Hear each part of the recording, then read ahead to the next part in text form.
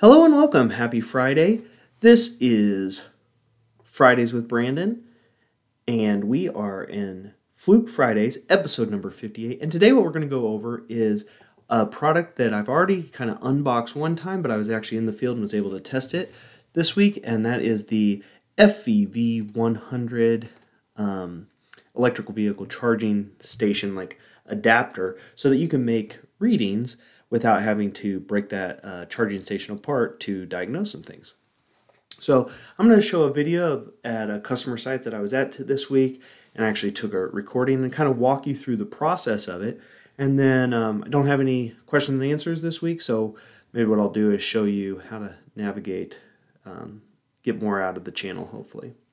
So let's start with the video, and I might pause it a couple times to work with us on this. Let's see. Okay, so here we go. We're getting started. We've got the charging station here, and this was at a customer site, so it wasn't a paid-for charging station. It's for their employees. And I'm hooking up their charging station directly into the FEV100, and I'm doing it with one hand, which is very exciting. I'm trying to hold the camera with the other hand and blocking the camera with my finger, so enjoy that. You can make fun of me, send me a note, make fun of me for that. But now I'm trying to go through the test. So the first thing I did, and you just saw that briefly, I pushed this, let me see if I can rewind it a little. I pushed this PE Pretest button and nothing happened. That is a good thing. If this light does not turn on, that means everything is good and you can go to the next test. If the PE stands for earth, so you're doing an earth pretest. If you did not have a good earth ground, then if you didn't have good grounding, that would light up. So we move forward to the next test. Now you'll see almost everything is done by this dial here, the ABC and the ABD. Now what I'm doing is, that was duty cycle I had pulled up, and I'm just messing with this to try to see kind of what I'm going to get out of it. And in mode A, what that's giving you is essentially what this device is doing, the FEV100. This is simulating an electric car. So if you're in charge of maintaining an electrical charging stations and you don't have an electrical car to plug in when somebody complains about it, this can simulate that car so that you can kind of see how the charging station reacts to a car, and is it supplying the right voltage at the right time, and is everything working correctly. So A is you're connected, but it appears to the charging station there is no car connected. B is there is a car connected and we are communicating, but we're not asking for a charge. And then C would be a non-vented charging station, and D would be a vented charging station. So you're going to go either A, B, C, or A, B, D, depending on whether you have a vented or non-vented charging station. And you can see I'm hooked up to the top ports here with my test leads. This is the CP signal output or the control pilot output. And that is the frequency in which the car and the charging station talk to each other. So we're going to see what this is telling the car. I have it on voltage. It's really not telling you much. Basically, there's just a signal that's traveling on top of that voltage for us. And it's going to travel on the same, and it's not really going to change the voltage much whether you're a B or C, because that's not really relevant to this test. Now, you'll see I'm dinking around with it, trying to figure out what this is telling me. This is the frequency that it's putting out. It's at basically just under 1,000 hertz. And I have to hit it one more time. Now I'm in duty cycle.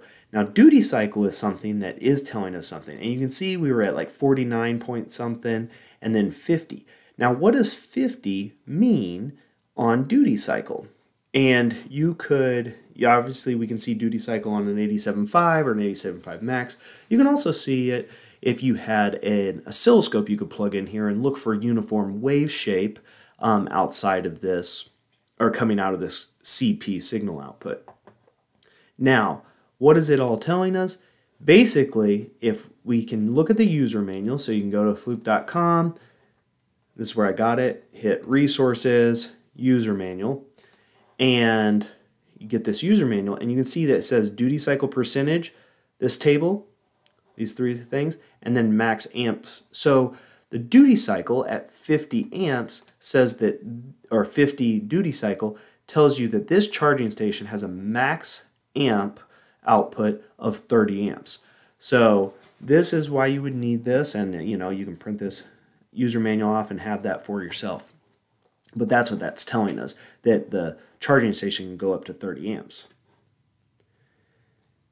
Now I'm going to take it out of the control pilot and I'm going to plug it into the line voltage. L1 to L2, you're going to see is going to be a 240 volt difference when I'm in charging mode.